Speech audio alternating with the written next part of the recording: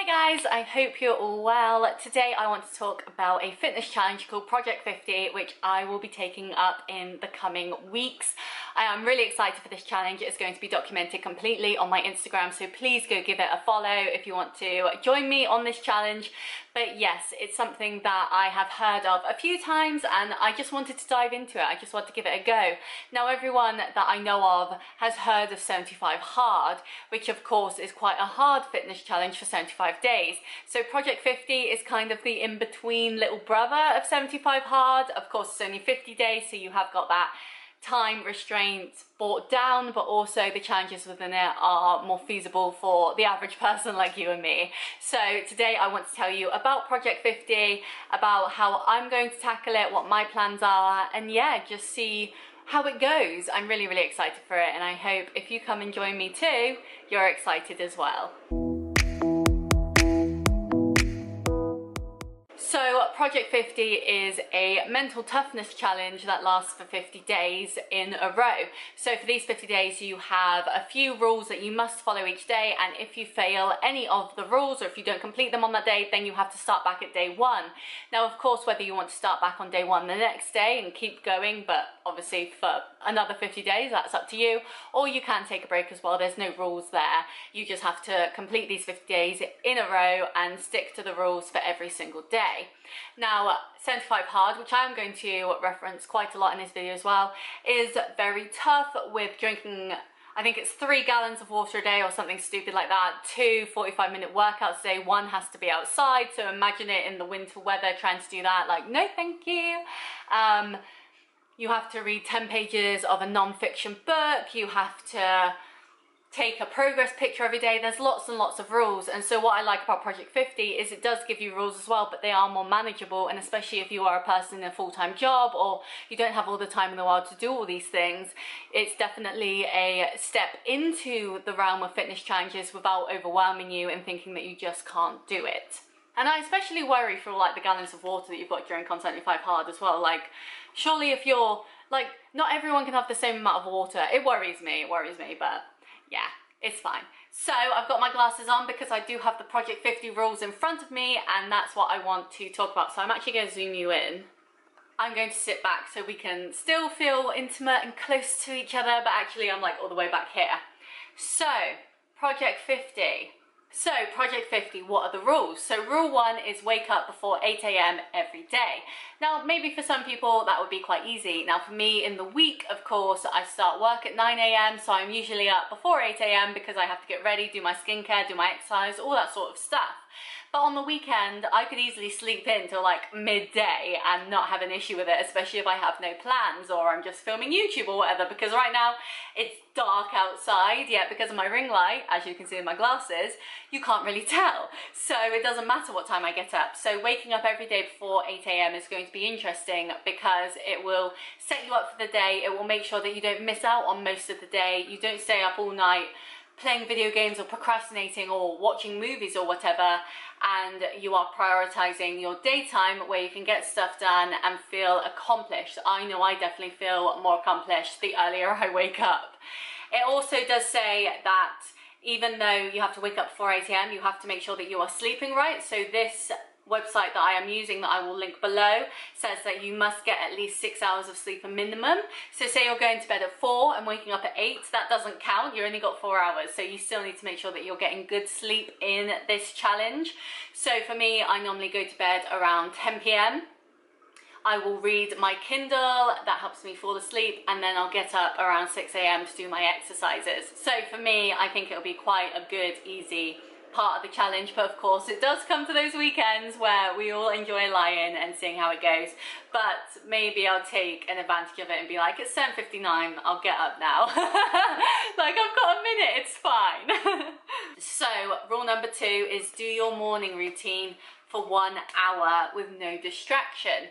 So what that means to me is my morning routine usually is wake up and go on Reddit, which isn't good for anyone. I end up lying in bed for hours, easily could just go on TikTok for like 3 hours in the morning. It's not healthy at all. So setting up a good morning routine does set you up for the day and make sure that you're getting the important stuff done.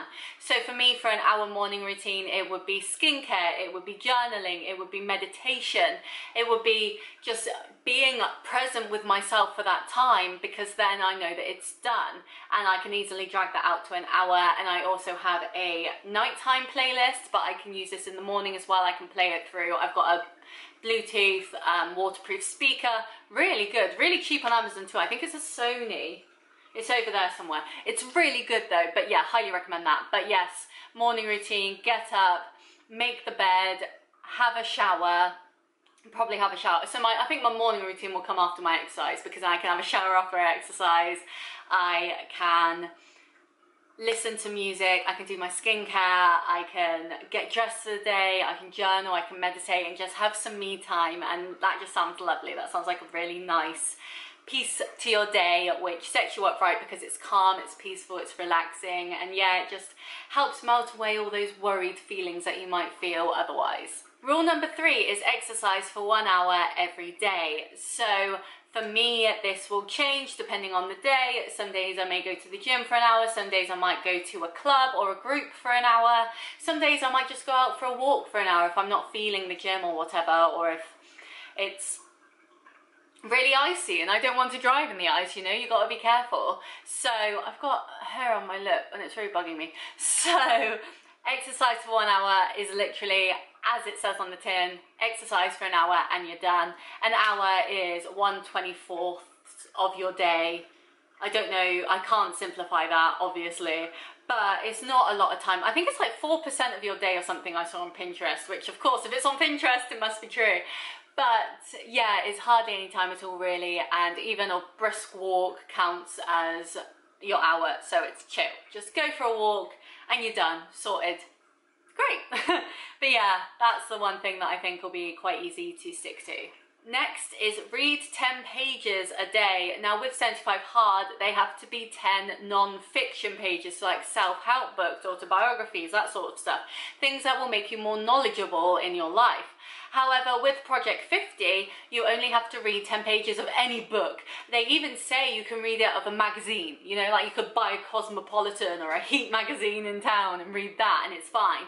But for me, I try and read every night anyway, so this won't be too much of a problem. I'll just have to keep an eye on my Kindle of what the first pages, because obviously I do it in percentage of the book. I try to read 10% of a book every night, which actually I've been quite good at doing that, so that's really good. But yes, reading 10 pages of any book, of course if you're not a big reader that can be quite hard, but I'm really excited for that part of the challenge and getting through more books. I'm currently reading The Secret Life of Bees, which I'm really enjoying. Literally I was at like 2% on my Kindle in terms of progress, and then one night I got to like 40% because I just didn't want to put it down. It was so good. So yes, very excited for this aspect of the challenge. The 5th rule is dedicate 1 hour towards a new skill. Now in the article that I've read on this, she says that one of her days a week for her hour of a skill is tennis class. So of course she does a different exercise for her hour of exercise, but then she goes to a tennis class, a one-on-one coaching session, and is trying to build up her skill in tennis. So I thought about that and I thought, okay, what skill do I want to really hone in on? And one thing that I really want to do is I want to write a book. I'm currently partway through said book. I'm about 43 pages through. 84 pages though, so I think that's quite good. And like size 10 font as well. I don't know why I chose such a small font, but anyway, I want to get better at writing. And so I thought 1 hour a day I could spend writing a short story. So every day it will be 50 short stories, and every day I choose a different prompt from the internet, and I have to write a short story based on that prompt. And I think that will really help my writing. It will help me come out of my comfort zone, because I kind of stick to genres and niches that I like, and so it'd be nice to explore new niches, different things, like especially like things like sci-fi and romance aren't really for me. So I think that'd be really cool to see if I end up writing a sci-fi short story and stuff like that. But I'll do that every day for an hour, and I think it'll be really fun because it'll get my creative juices creative juices flowing, not throwing. It'll scratch that creative itch that I always have, and hopefully it'll improve my skills in writing anyway, because I will have written so many different types of stories. So that's something that I'm quite excited about too. And I do have an app on my MacBook which is called Focus Timer, which you can focus, which will give you a timer and an alarm at the end of the hour, or however long you set the timer for, that will help you focus, and you can use it as your screensaver and stuff like that, so you can see where you're at. And yeah, I think that'll be really good too. And then the final rule, and the one that's a bit more flippant and a bit more up for debate, is follow a healthy diet. Now, it doesn't actually say what type of diet you should follow. So for me, I have decided that I'm going to continue with my calorie counting. That's really helped me at the moment, and just sticking to a certain amount of calories that I must eat every day. Currently, I allow myself weekends to not calorie count, but obviously if you have a like 4,000 calorie day on the weekend, then you've ruined all your progress from the week. So I think it'll be really interesting to see how that actually goes and how well I stick to it. Alongside this, I also want to cut out takeaways for the 50 days, which I don't think will be too hard. I currently have one takeaway a month, so that means I'll just miss out on one takeaway, but I think that's absolutely fine. That doesn't include eating out, it's just fast food, and yeah, just eating properly. So I currently try and follow the Mediterranean diet, but keeping up my fish and meat intake, keeping up my nuts and omega-3 intake, taking my multivitamins and my vitamin D and stuff like that, and just being mindful of what I'm putting in my body. But yeah, my healthy diet will be calorie counting with no takeaways at all. It all has to be either eating out with other people, so there's a reason for it, so say it's someone's birthday or just in a big event, I can go out but make sure I don't exceed my calories, or I have to cook at home or have ready meals or whatever fits in my calories is what I'm allowed. But yes, that is Project 50, and that is how I'm going to tackle it. As I said, it goes on for 50 days, so it's just over it's just under 2 months. It's like a month and 3 weeks or whatever, so it's not a huge amount of your time, but it could completely change how you look at life, how you view things you do, your habits, stuff like that. It just really helps zone you in on where you actually want to be and what you actually want to do, and what you can do when you put your mind to it, which I think is really, really good. So this is my next challenge. As I said at the start, I am going to be documenting, I can't talk today. Documenting it all on my Instagram, so please go follow me there if you don't already, because I think that'll be really fun to see how it goes. And if you want to send me story prompts as well, send me story prompts, because I think that'll be really fun. But yes, that is this video. Of course, take a look at the link below about Project 52, because I think it will be really, really fun to do. And yes, I hope that this journey goes well, and of course I will see you on the other side to let you know how it did, how I did it, and if I fail at any point I'll tell you about that too, because why not? But yes, I'll take my glasses off now so I stop shining the light back in your face and only shine it in my face. But yes, I hope you enjoyed this video. Please let me know of any fitness challenges that you'd like me to do. I do have 75 hard to do on my list as well, but of course I'm dipping my toes in first before I go like head first into the pools of 75 hard, and it's cultish mentality, yay!